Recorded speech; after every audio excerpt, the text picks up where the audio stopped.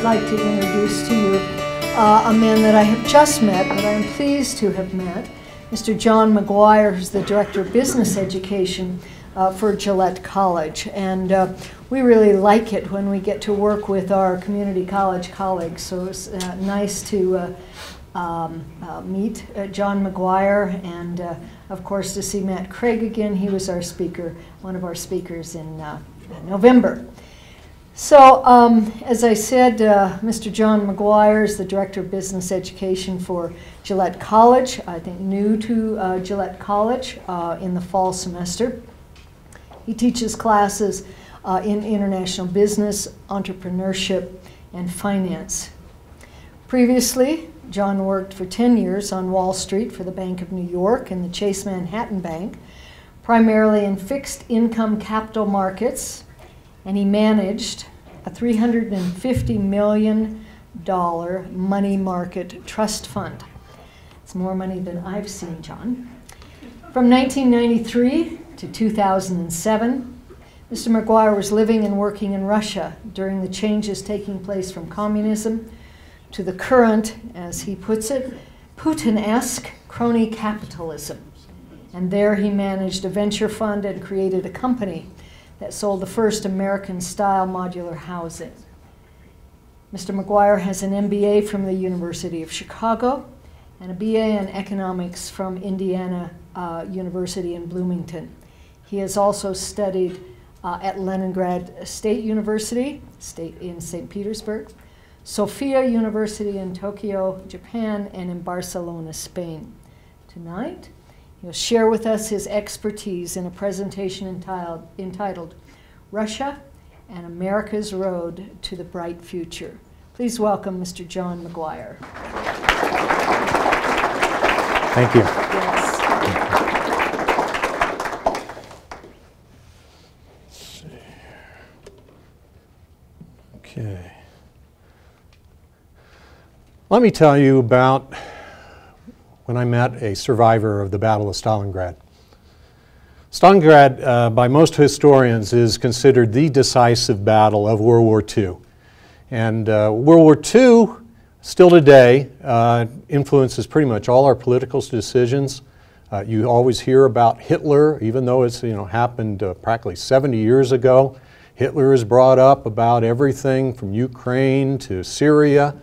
And many of our inventions were started at this time. Computers, cellular phones, rockets, jet airplanes, even microwave ovens, things like that. So it might be a very different world if the Russians had not won the Battle of Stalingrad. Stalingrad today it's called Volgograd. It's on the lower part of the Volga River. It's a very long city.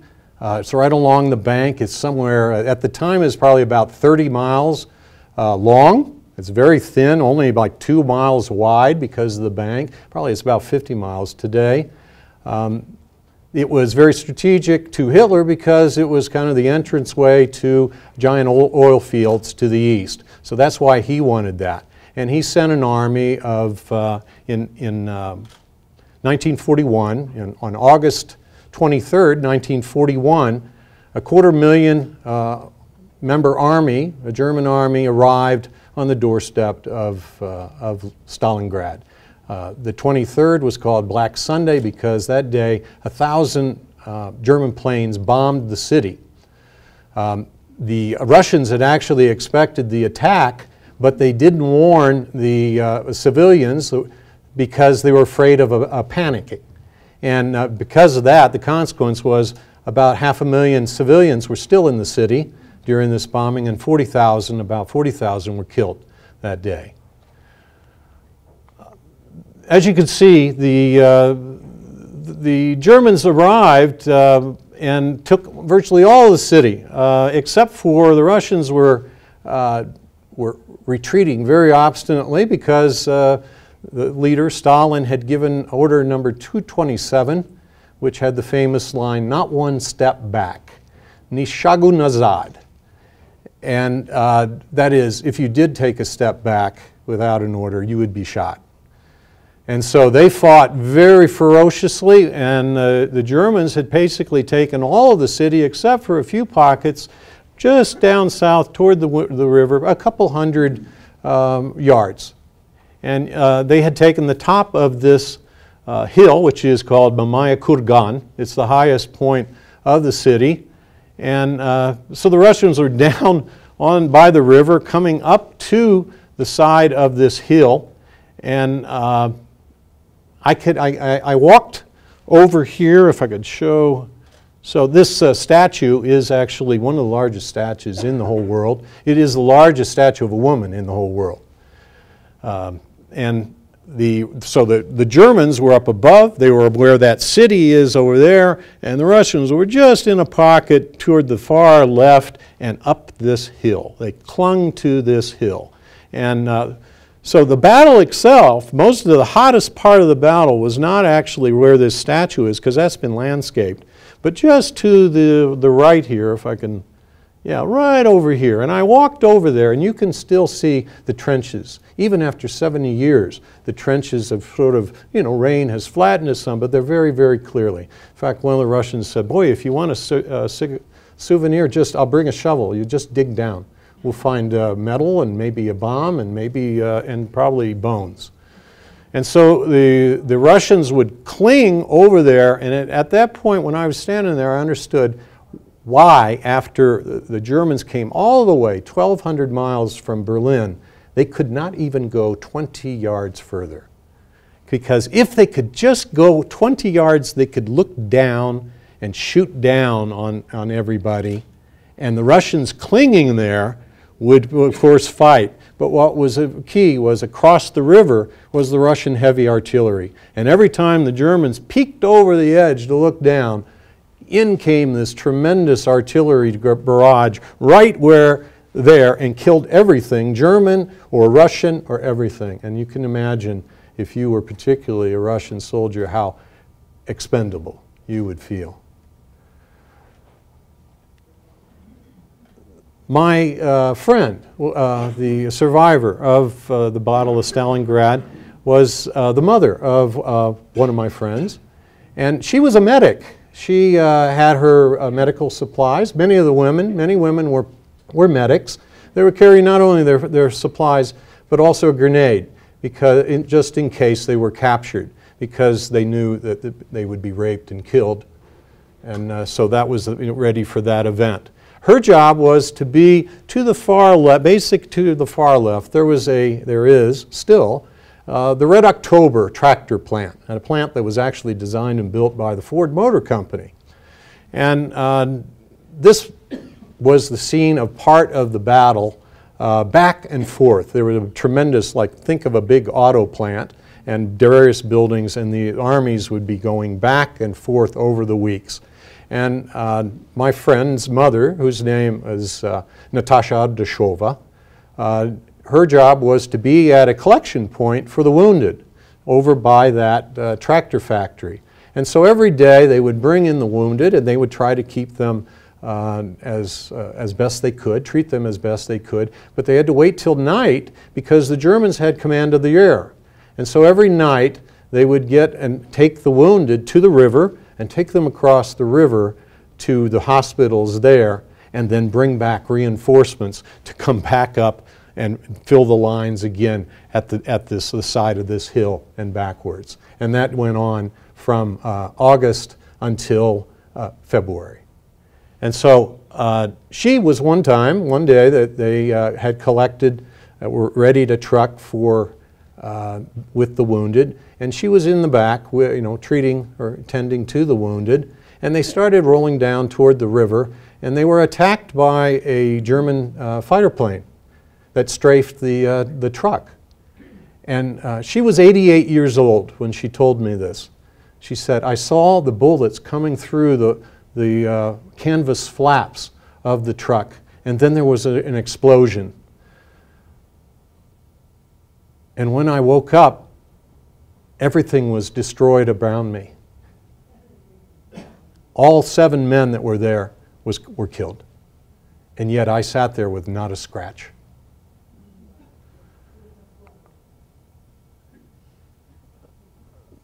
the battle there, just to, that battle cost 1 million lives. I think it's sort of hard for Americans to fathom that one battle was more than 2 times the killed as all the American dead for World War II. One battle. And that wasn't the only battle. There were 2 more of that size, and there were probably about 10 that are larger than the largest battle casualties that we had during the war. And yet, as you know, you've probably seen a lot of there's movies, Saving Private Ryan, D-Day, the Battle of the Bulge. We have a lot of media telling us about our own heroism and the struggle that we had during the war. But, I mean, just imagine. This was another million killed area. This was the the blockade of Leningrad, which is now called St. Petersburg. Probably, well, there's the story, everyone in Russia knows the story of Tanya Savcheva. Tanya was and part of probably the greatest urban tragedy in the last century, where a city of 1.5 million people were blockaded under siege, okay, and 500,000 people in that first year died of starvation, and that happened in living memory. Tanya had, started writing a diary about the same time that Anne Frank. It was similar. She was 12 years old, and I mean, what do you do in a major city when it's all cut off? And where do you find something to eat? Can you get to eat? Or when the electricity it's similar here. If the electricity is all cut off and you have no way to get oil or coal, or the last fence has been burned, how do you stay warm? So Tanya faithfully recorded over the time in her diary. And so first her brother died, Zhenya, and then 2 uncles died. Then her grandmother died, then her mother, and then her brother. And then she wrote, they're all dead. I'm alone.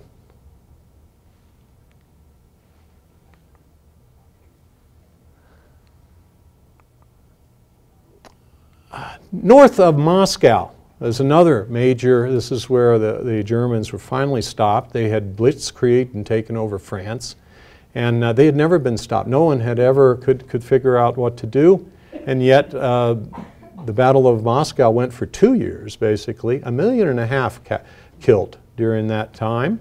And north of Moscow, near Sheremetyevo Airport, the main international airport, is a town called Istra.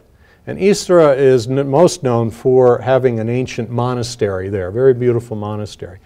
And nearby there, one time my girlfriend and I took a break. We lived in the center of Moscow, and we decided to go out to Istra, where there's a kind of a budget resort. And there's many of these budget resorts all over the country. Under communism, everyone would get vouchers so that they could regularly go out of their cities, get out of their apartments, and go skiing or go swimming if not during the season, or simply walk in the woods. And so we went to this budget resort place just a little ways outside Moscow, north.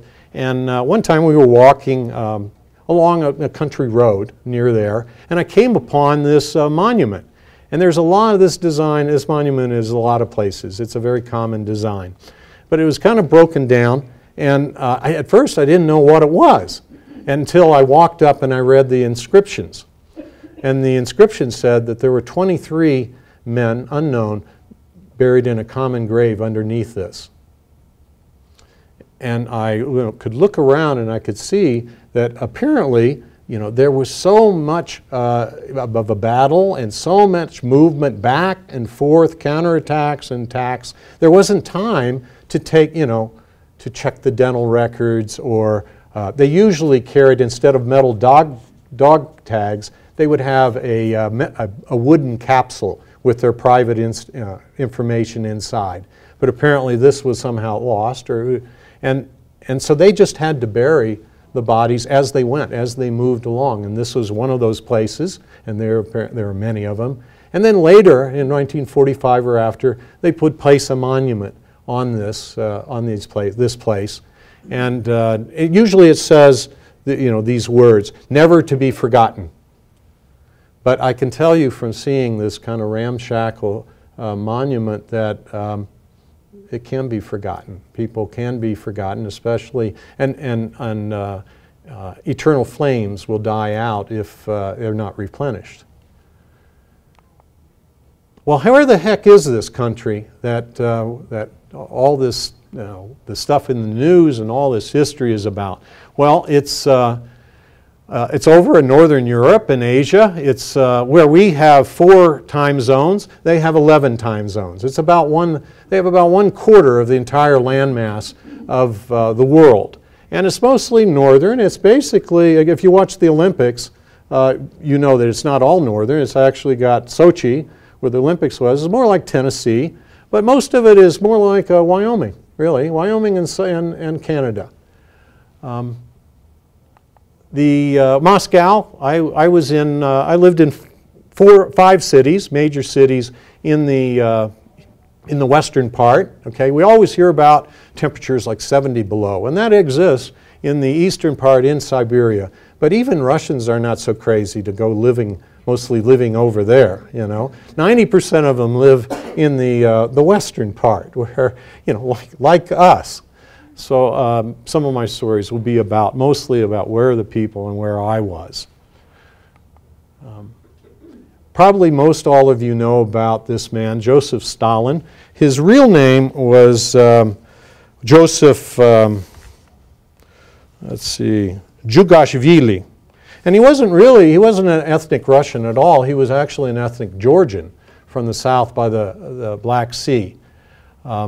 At the time of his death in 1953, he ruled probably the most people in the entire world.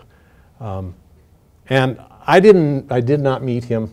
Maybe some of my class here think I'm fairly old, but I did not get a chance to meet him. He was passed away before I came on the scene. However, I did visit his house. And his house, at least this house, was in a very unusual place.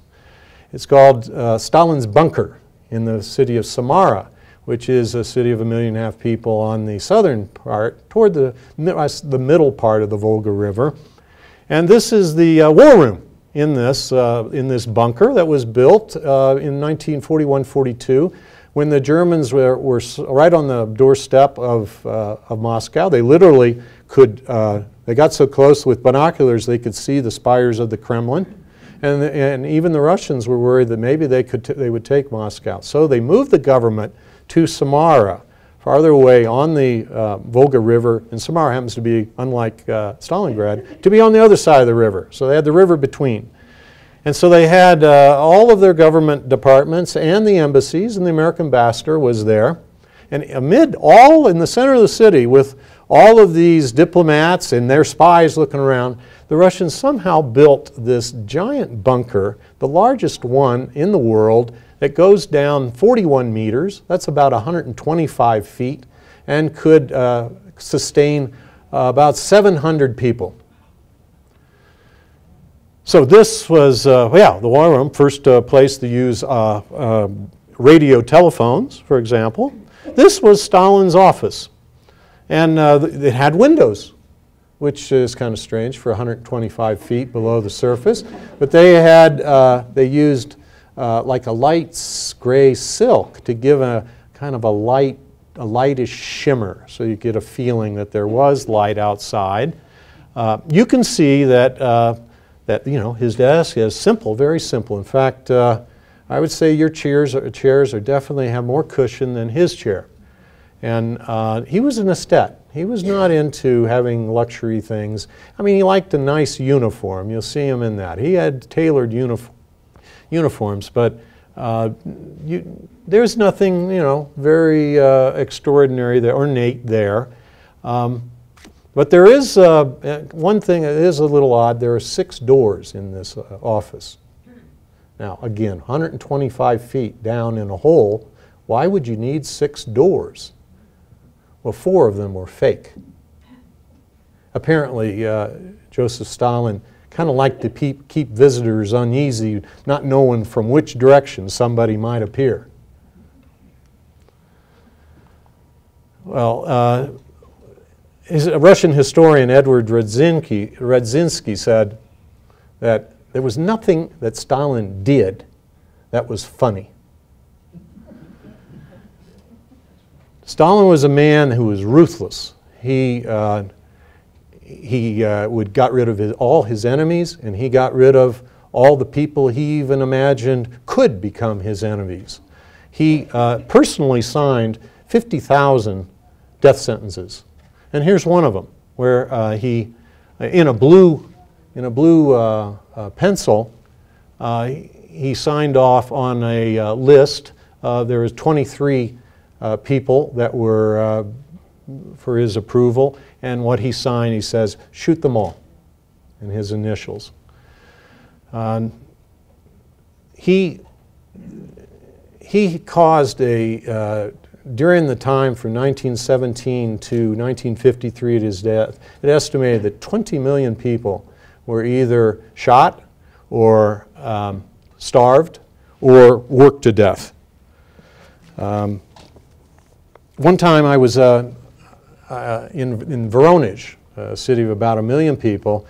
One time we took a short trip out in the countryside just to go to the woods for a picnic. And as we're driving along, somebody said, oh, and pointed, over there, they gathered all the professors of the university and shot them.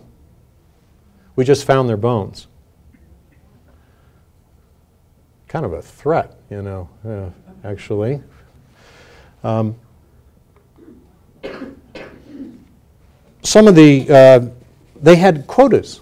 They actually had quotas. And in some cities, they, in order to meet the quota, particularly they would get a phone book and look for foreign names and then arrest them. There was one city, they had a conference, a KGB head actually stood up and said, we don't have actually enough enemies of the people in my region, and I personally don't think it's right to arrest people and shoot them based on a quota. Well, 3 days later, he was arrested and shot. In the Butova prison record, the Butova prison has a record that shows, for example, during 1937 and 38, which is called the Great Purge. Just an example, on December 8th, 1937, 474 people shot just at this one prison. On February 17th, 1938, well, like next week, okay, 502 people shot. On February 28th, 1938, 562 people shot. Finally, in November of 1938, Stalin finally called it off. It had gotten out of control. But there were still over 3,000 people who had death sentences processed, but had not been executed. They were carried out anyway.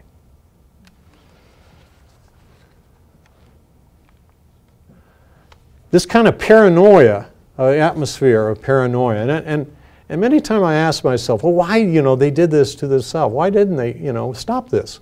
Well, that's easier said than done, okay? Because basically, once that starts, okay, we get those, and then you say, hey, but that's my friend. Oh, boom, you're gone. And then somebody says, hey, that's not right. Oh, boom. Oh, and your family. Oh, boom. And it's real, it's very easy to get rid of the people who are the most, raise their hand the most. Yeah, students. And at that time, it wasn't good for you to raise your hand with questions, probably. Right now, we very much encourage it. So. But this sort of atmosphere kind of creates a strange kind of mindset environment. So this is actually in Nizhny Novgorod, where I lived 5 years. It's the Central Telephone and Telegraph Building, and it's only about a block away from the KGB headquarters of that city. And that KGB headquarters is a massive, like a Washington-style massive government building. It's 5 stories tall, classic and everything. And they say 5 stories below the surface, too. And in 5 years there, I don't think I ever remember anybody going in or out that front door. But this telegraph office, telephone, this is where, at least until about 89 or 1990, all the switches were there, and particularly if you wanted to make an overseas call, you had to go there and order it in advance. It was built by German prisoners of war. So after the war, they actually kept them, I didn't know this, until as late as 1956 and put them to work building things and repairing things from the war. Well, the Russians said they did very good work, okay, very good construction work. But in this case, they said, oh, those clever Germans, they got us back. Because they said, if you stand, you see on the side there's this frieze right there, okay?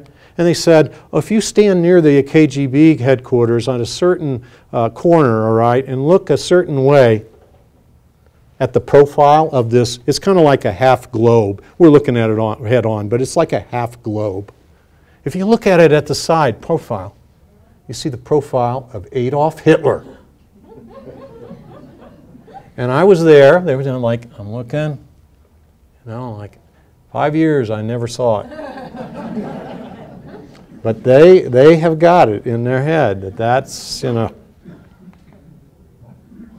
Now, why could this all happen? How could we have such a, you know, a naughty, terrible guy like Uncle Joe Stalin, as FDR used to call him, or Lenin? How did he get control and cause all this havoc? Well, if you go to St. Petersburg, which is now Leningrad, St. Petersburg, or Moscow, and just take a look around the buildings, you'll get an understanding of why. This is the Winter Palace in St. Petersburg, which is my favorite city. It's got 1,000 rooms. It is now the Hermitage Museum of Art. It's a world-class art museum, okay? And this is the Winter Palace.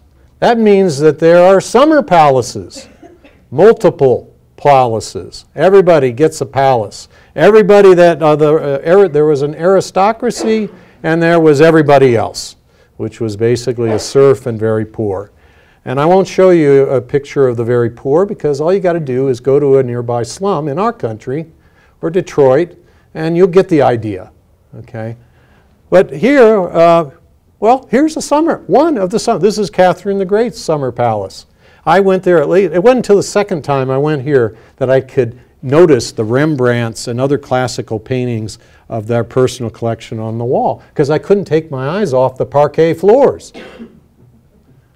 Here's a parquet floor in not that palace, but a palace of the buddy, a cousin of the Tsar, Yusupov. Yusupov. He was the richest man in Russia at the time of the revolution. This is just one of the parquet floors. They have domes of many different domes in this palace, and a huge palace for a family of four.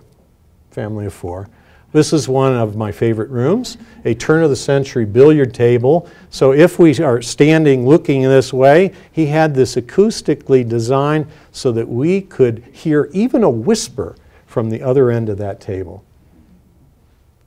This is another of my favorite rooms in that palace. One of many, several themed rooms, all right, Islamic theme in this case. I had a friend that I met in 1980 in Leningrad as students, and he was studying psychology, and he knew one of the guides at this Yusupov Palace. So imagine us after school, imagine yourselves after school, we all get together there, and after the museum's closed, and we hang out right here, sit on these little benches, and bring our special beverages, including vodka, and well, I didn't actually leave my initials then. I forgot to leave my initials in there.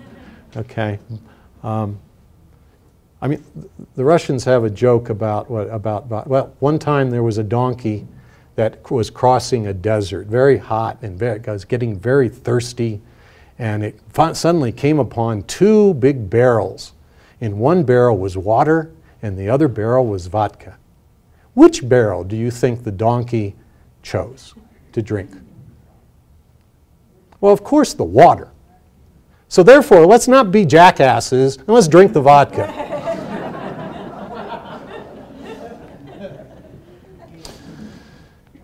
After the war, and there's the idea of the bright future was something that came from really from the beginning, from Lenin, and it was during Stalin. He would talk about, all right, we have to suffer, we have to work during the war, we have to work, and the whole idea of the bright future is we are sacrificing. We are doing this work for our children to make, and before it was communism, but it was to make the secure world, the happy world, the place that is safe for our families, the bright future. All right, the Russians had another name for it. It was called, another word for it is called normalny, normalna, which means normal. And this is where the Russians felt like, well, they just want a normal life, where people have something, they can say what they want, and they can have a nice home, and they can have a nice family, which they themselves have never experienced, but they thought other people have this sort of thing. And sometimes we do, although we can sort of argue about that sometimes. All right, but that was the idea. We're building, we're working, we're saving, we're not doing without, because it's for the bright future, the sветлое будущее, they say, the bright future. And Khrushchev came in and liberalized, and people could, for a time, speak freer, and Stalin was put to the side, actually moved out of the mausoleum, all right, and well, as a Hoosier, as a native Hoosier, he must be a good guy to be so enthusiastic about corn. And many people probably don't know, maybe don't know that the first 2 men in space to orbit the Earth were Russians. Okay, if you Google first 2 men in space here on American computer, you'll get all about John Glenn and Scott Carpenter and other ones. And but the first 2 actually, and in fact, Yuri Gagarin was the first, and German Titov was the second. They'd already gone around 17 times, spent a whole day in space before John Glenn could get around 3 times. All right, so they were very proud. They were and reason to be proud. They were the pioneers of the space race. Then it stepped back again. We went into Vietnam, and it's sort of like every 2 steps forward and then another step back. And here comes Brezhnev. He said it's getting too free, and so they called that now the Great Stagnation. When things were safe, things were under control, nobody going to dissent too much, and kind of boring, and people drank a lot. And Brezhnev actually, it was he was a smoker, and he actually died of throat cancer. But one time his translator, his foreign language translator, wrote that one time after he gave up, when he started having a little problem with his throat, he gave up smoking. So one time they were waiting for, like the Prime Minister of East Germany, waiting for him to come into the conference room. And the translator was smoking a cigarette, and Brezhnev is looking at that very longingly. And finally he says to his translator, well, blow some smoke, in my face here. Because he didn't want to, go back to smoking. And of course the translator did what his boss said. And he was blowing smoke into his face, and in walks the German Prime Minister. At that time, we managed to acquire, we acquired 30,000. The United States made 30,000 nuclear weapons. And the Russians, of course, did the same. At one point in 1946, when we had the atomic bomb, an atomic bomb, not a hydrogen bomb, our Pentagon strategized, calculated it would take 200 atomic bombs to completely defeat the Soviet Union. Okay. Actually, Robert Oppenheimer, who was head of our Los Alamos team that discovered the atomic bomb, actually suggested, he said, let's not get into, he saw the destructiveness of an arms race, he said, let's give them the formula. Okay? They won't follow it anyway because they'll think that we gave them the wrong formula and they'll blow themselves up. But at least we'll on peace. Well, of course, that was rejected. All right. This is called the Tsar bomb. It's the largest that was ever made. And so each one of these 30,000 They have 30,000, we have 30,000. I know that we have, you know, we've reduced, but I have a feeling it's kind of stored away, you know. Each one of these is enough to absolutely destroy and fry all of us in Campbell County in a split second. All right, in fact, it can do the same for New York City and for Washington, D.C. Right, each one of the 30,000. We have enough, between us, we have enough to kill the whole world 7 times. And we still have this sort of thing. Andrei Sakharov was the head of their team that discovered their atomic bomb and hydrogen bomb. And later he became a dissident, and he spoke out against this arms race. He said it was futile, it's ridiculous, and he spoke in favor of freedom, personal freedoms, not only in Russia, but for, you know, other world countries. He was exiled from Moscow, and people thought, you know, oh, it's Siberia. But actually it was in Nizhny Novgorod where I lived, and I actually lived in the same complex as his apartment. And his apartment is there and is a museum now. You can go to it. It's on the first floor. It's like a small 2-bedroom. It was furnished, as all the Soviet apartments. It comes with furniture. When I was selling houses, they'd even say, well, where's my furniture? You know, when I sell them a house. Well, what?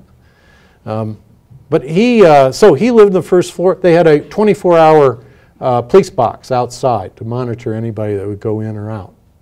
That's the sort of life even a world-class person at times had to suffer. There's a joke, a Russian joke about Reagan, that a guy goes into a dark alley and he gets held up by a robber. And the guy's holding a gun and says, "Put your hands up. Are you for Carter or Reagan?" And the victim says, "Shoot me." A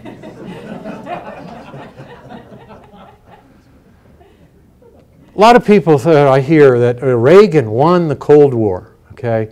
That because he ramped up our defense spending hugely, that the Russians realized they couldn't keep up, and therefore they surrendered. They gave up and surrendered, okay? After what I've already showed you, okay, about what they have endured and what they have done, can you possibly believe that? Can you possibly believe that they would surrender to anybody about their own place, their own land? I mean, I really think that probably us in Wyoming, if the shoe was on the other foot, would it matter that they would, anything they would do as to us, you know, giving up our rights? Would you fight, you know, would they fight to the end? Why would that be any different for us? And why would we imagine that a cowboy, actually an actor of a cowboy, could actually threaten them? I mean, they defeated Napoleon. They defeated Hitler at immense cost. 27 million people killed during World War II. And the cowboy says, "I won"? Oh, please. It's a myth. It's a complete myth. Perhaps Mr. Gorbachev deserves more credit. Perhaps they sort of said, you know what? This is really crazy having enough weapons to kill everybody 7 times and spending all this money. Why don't we just work on our own country where we have everything and do something about that? Maybe that's what they did. And they started to do that. This is Boris Yeltsin on a tank. On August 18, 1991, he was trying to force back a coup, and those are bodyguards around him. Some of those people I worked with around the fringes in an economics institute, and he was in front of in Moscow, and they turned back. These were ex-KGB officers that tried to make a coup, and that was turned back. And so they started this era of reforms in the 90s, which was great for people suddenly could speak freely. And when I was there in the 80s, nobody smiled, okay? But since then, people smile, they can talk, okay? They can't necessarily do anything, but they can talk about everything. Now, unfortunately, when trying to shift over from a centralized system to a market something system, there's a lot of moving parts, and it was a disaster. Factories that had been hiring all kinds of workers, making all kinds of things. I had in Nizhny Novgorod, there was a factory with 6,000 workers making television, electronics, particularly television sets. But once the market was open, everybody went to buy a Sony, and nobody wanted a 6-button television set anymore. Everyone lost their job. Everything, you know, caved in. And this created a hyperinflation. A hyperinflation of the parents of my girlfriend actually has saved 10 years to buy a new car. And after this hyperinflation, before they could get their money back from the bank, well, they just took it, all of it, and bought a jean jacket for her. But they did get a McDonald's, the largest McDonald's in the world, 30 cashiers. People would stand in line even in a cold like this. I was in that line many a times. And it was so different that people would dress up and take their dates. That was a date to go to McDonald's. I want to tell you about just a couple of people Russian men that were real men. This is Andrei Andreevich Kozlov. I worked with him briefly when he was out of politically kind of set aside temporarily. He was #2 man at the central bank. And he, when he was out working, when I was working with him, he was out of power, and he planned what he would do, the reforms. He never gave up. And then when Putin came in, he actually reappointed him, and he started his reforms. He instituted the first deposit insurance for their banks. For them, it was only a start, $3,000. But I had seen panics in 1995 when people were breaking the doors of the bank, desperately trying to get their money back. So insurance, he encouraged consumer lending not just to the big factories, but people to buy a car, to get an apartment. He also tightened the supervision, the rules for the banks, because most of their banks actually were money launderers. They could be money laundering kidnapped money, and some did. Unfortunately, some of those money launderers didn't like what he was doing.